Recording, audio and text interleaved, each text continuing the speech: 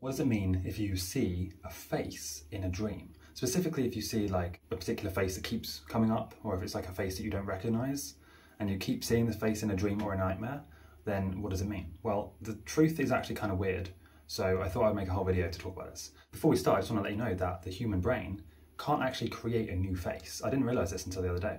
Your brain is incapable of creating a new face. You can only see a face in a dream from a memory. So at some point in your life, whatever the face is that you're seeing in a dream, you have seen it in real life. That's kind of creepy to think about, right? By the way, with dream meanings and stuff like that, you can't really understand what the dream means until you actually remember your dreams.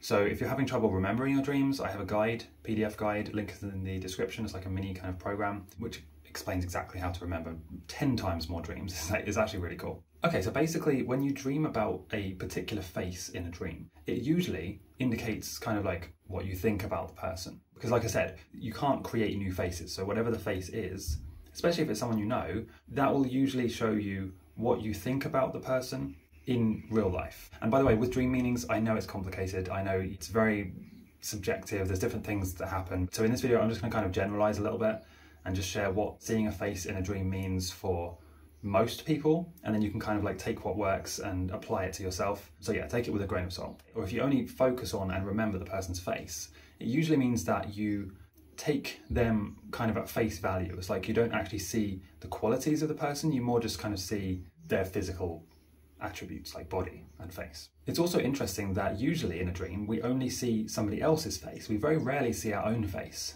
And when you do see your own face, it can mean different things for different people, but usually it means you're seeing kind of like how you feel about yourself. This is also sometimes known as your residual self-image. You may have remembered this term from The Matrix, when he's kind of like in that white space and he kind of sees his body, but it's not really his body. And he says, how am I able to see my body if none of this is real? Well, of course, it's because it's your own brain's idea of what you look like, your residual self-image. So it's kind of left over from before. You can see your residual self-image if you see your own face in a dream. It's kind of like what you feel and think about yourself. So this is another reason why I tend to say to people, especially beginners, not to look in a mirror in a lucid dream. Because as a beginner, the idea of a residual self-image, the idea of like diving into your deepest beliefs about yourself, it's kind of intense. It can be very uncomfortable, unsettling. In some cases, it can even be scary to really see how you feel about yourself subconsciously. That's not always a good thing. You know, sometimes that's scary or uncomfortable. So